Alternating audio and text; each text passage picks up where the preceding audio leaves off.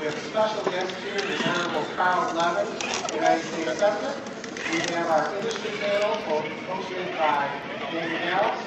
We have Jim Overhaul, and then we have our demonstrations for the morning session. One of the goals of this event is to promote industry and basically provide opportunities for those engineers to provide jobs and innovation right here in Michigan. You gotta love a little movie magic. It's a very bare bones, simple RC. I mean, isn't that what he always was? Yeah, he was. Yeah. They try. But I mean, we could put servos on the arms. We could open the doors if we wanted to and have the arms come. We're not. You know, a year ago at the first Michigan Robotics Day at NCMS, and there was so much excitement that was created with robots running the halls. And in this new world of ours, robots are going to be must-have tools. Successfully demonstrated a system of 100 heterogeneous robots, communications and intelligence software to detect and track an intruder and guard an item of interest. They're going to be must-have tools on the battlefield, in the operating room, on the farm, on the factory floor, and hopefully soon coming to a highway near you. What is this guy? This guy's a robot boat. I thought it was a water bot. Yeah. So, like, what does he do? Guy right here. He enters a competition hosted by AUVSI and the Office of Naval Research, and it's focused on navigation and task completion. So the first part of the competition involves navigating the buoy course. So there's buoys that are red, green, yellow. It has to navigate between the red and green buoys and has to avoid the yellow buoys. At the end of that, there's a bunch of challenge stations. These rotate out every year to keep us on our toes. So this year the theme's casino theme. So we have to pick up a hockey puck on the shore, so we have to perform an amphibious landing. It's supposed to be a poker chip.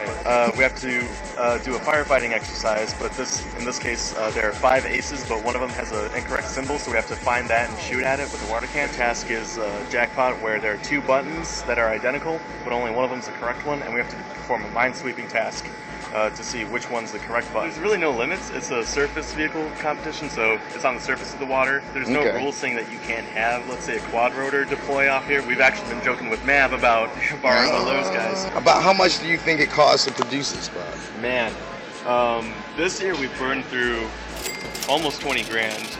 Wow. 30 grand. And a lot of that goes into motherboarding and sensor unit? A lot of it goes into like the sensors. This Bakuyo down here is about 5 grand alone.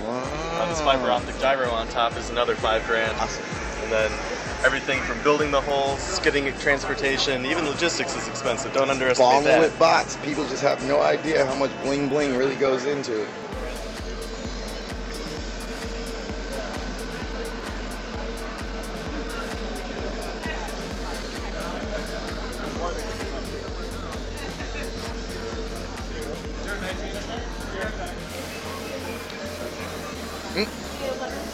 So what do we have going on here?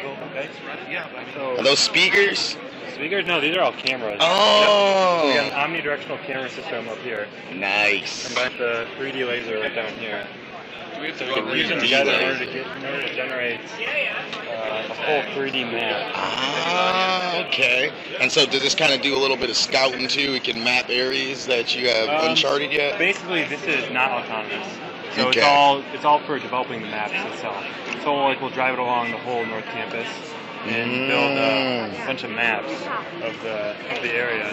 And the whole idea is to basically go several times through the North Campus in order to build up a time invariant map of the environment. So like things like cars and people will be there. It'll be things that are like the structural aspects of the building and stuff like that. And you guys got it set up on a Segway too? Awesome. And about how much does one of these bots cost to produce? All together with the sensors? The sensors are the sensors are the big part. About 100K.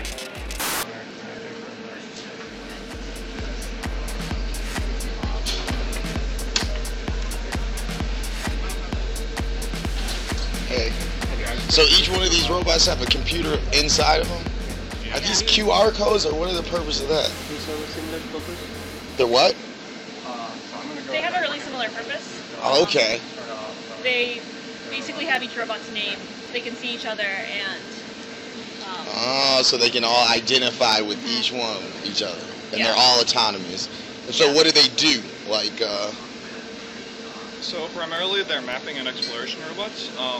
So you can see in this video there's some of us and some other teams mapping a fairgrounds in Australia, and they're looking for these red bins in this fairgrounds. So they're navigating around building this map saying these are where these bins representing bombs are. Okay. And then when they see each other with the tags, they can exchange information, line up their maps, get everything to one coherent picture, and then we can use a centralized planner to send out defusing robots to find the bombs. And my little lasers at them, as seen there. So neutralize them. Yeah, so they're search and find robots. Yeah. So you can imagine them being used in that sort of military context or in a search and rescue. Maybe you're just interested in making maps of areas. I know. Yeah. That's your thing. And they can do Okay, that so too. I see it actually will map it out almost like in the video game before you get to an area, unexplored area. Oh. So then this thing is collecting 3D data, and so whether if you really wanted, you could spend a long time crunching numbers and make a big 3D map of that area too. We mostly produce 2D maps for our purposes. Okay. Now, Like how much does it 4 usually cost to produce one of these maps? So we made these ones ourselves, which keeps costs down. And they run maybe $12,000 in parts. Per bot? Per bot. Because, I mean, obviously the camera. Yeah, a large quantity of that sensors in the laptop. That's the majority, but lots of the other parts just kind of add up. Like the batteries are $500. Oh, that's a cool design. Yeah. And I'm wondering how, like, the drivetrain works. Like, does it do full 360s, or does it have to kind of, you know, back up and reverse? It's a very simple drivetrain. It allows skid steering, so it can do a 360. Okay. They're not perfectly circular, which can cause some interesting planning issues, but they're pretty close to actually being kind of symmetric. So you can spin them in place pretty easily. They can't turn around in doorways, but about anywhere else, you can just spin in place. Makes odometry hard. Would there ever be an idea to come up with the design to make it maybe do a 360? Maybe. Do you There are feel like it'd platforms be that can do that. I think they work pretty well as they are. So the only advantage that would give is that our odometry would get better, but we have some good inertial measurement units, like gyros and accelerometers, that tell us our orientation. Right. And so it turns out that even though we get bad data from our wheels when we're spinning in place, we have a pretty good idea of where we are, and that's really most of what we gain there. Okay. It means that on some surfaces we have a harder time turning. I can imagine. That's what I always. I'm kind of come up with ideas on how to make him be able to drive over anything. So that is a problem with this. It can go over small curbs, but that's pretty limited.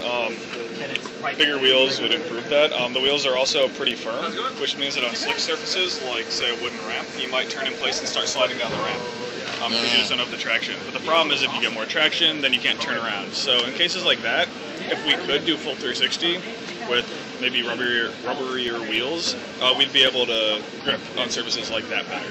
That's probably the only place where we'd have big gains. Otherwise, though, I mean, this is a very simple drivetrain design, which is nice for us because we're not mechanical engineers for the most part. So Programmers. Maintenance becomes easier that way. Yeah. No, I like it. First thing that caught my attention when I saw it over there driving around looking at it. So wait, so this wouldn't be this year's bot. This is actually 2002. This is the World Championship bot. I was gonna say it looks like it earned some stripes. It earned some of its points. Wow, well that's pretty cool. So this is a small model of the one that you guys have for this year. This is a small model of actually one of our competitors. We have our bot. One of the things you have to do at the end of this game is to get onto a ramp. And so Team 2604 Metal and Soul from Cape, Michigan, which is about a half-hour's drive away from Port Huron. Okay. And we were the first team to form in St. Clair County. I talked with my hands. Sorry. Do you have any questions about our team? Well, okay. So where is your bot? Do you have a picture of your bot? We are right there. The 2604. The moving robot. So, what is its main goal or functionality? This is our robot from last year. Our robot from this year is still in the bag. We are hopefully going to make it to the state competition. All right. So if you unbag it, you're disqualified. So we have Risen from the Dead, our robot from last year. All right. And having fun with it. Well, I'm glad to see it's still alive and working. And what was your job in the competition? For that competition, the game was to pick up. I got it.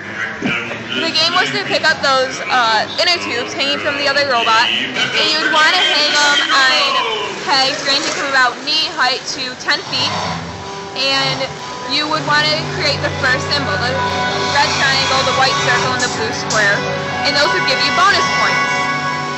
Disruptive technology. You look Hey guys. That's cool. I like this. Very nice, crisp, clean design.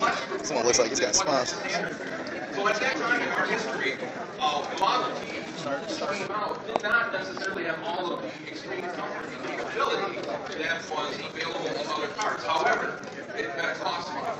It was readily available to a mass market as opposed to a very specialized market. And eventually it caught on. Transistor radios back in the 50s were the same way.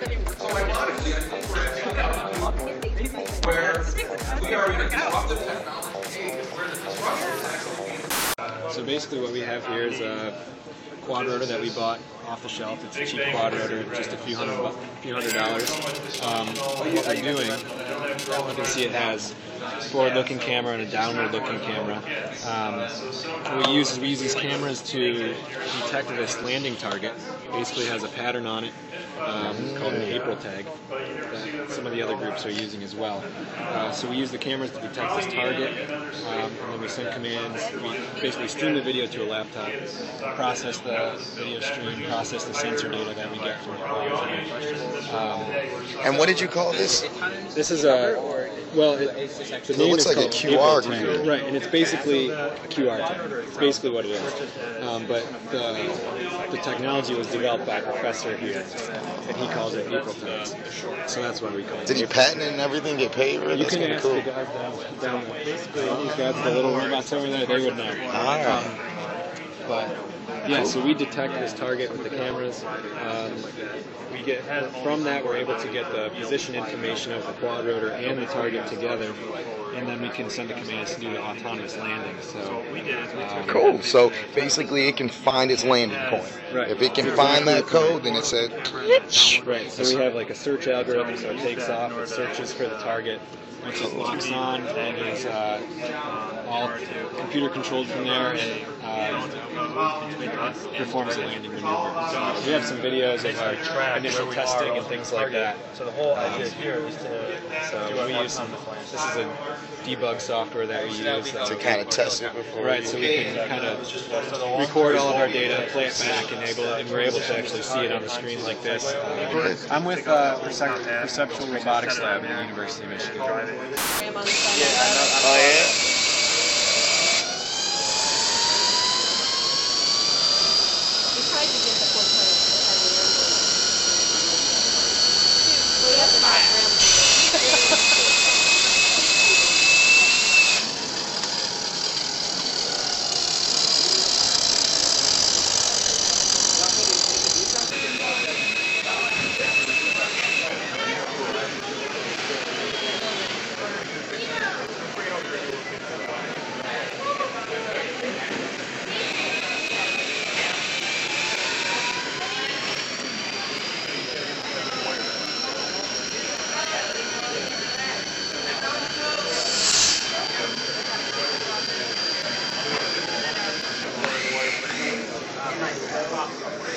Now, would you get more views if your hand got stuck in it while it was spinning?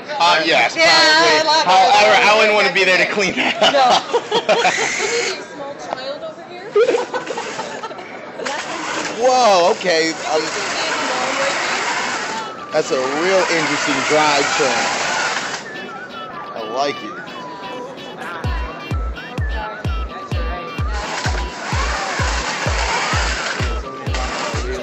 Yeah, I was gonna say, are more of these? Are they putting the kits out with these wheels, or is that like a custom? I'm about to catch a ball from a robot. I want to see someone alley-oop it.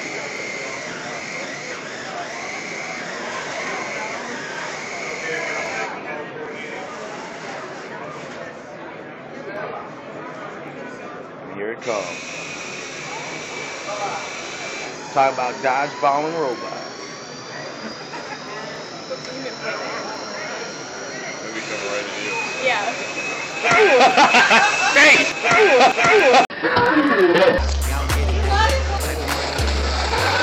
My name's Adam. And what was your involvement with the robotic building? I helped build it. I'm actually not the driver.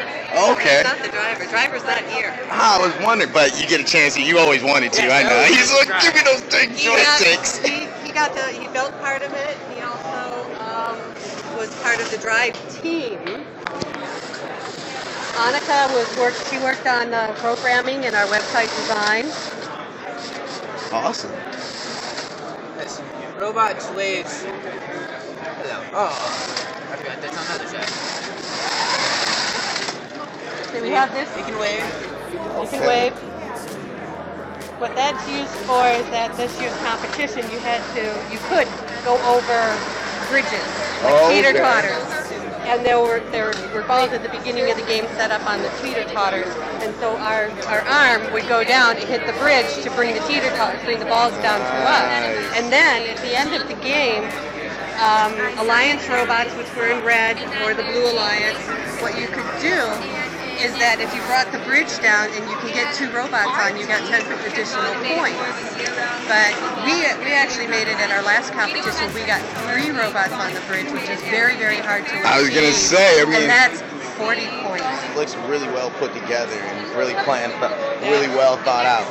Adam had a lot to do with the actual building of the metal parts. He's phenomenal when it comes to working on the machinery. Who's got more torque? You gonna let him go out? You gonna let him teach like that? Can I have some new carpet and go again? I just lost my yeah, I didn't see the 2. What just happened? The 2 was like they were still our tires though. That scratch steel. Dad, our breaker just blew.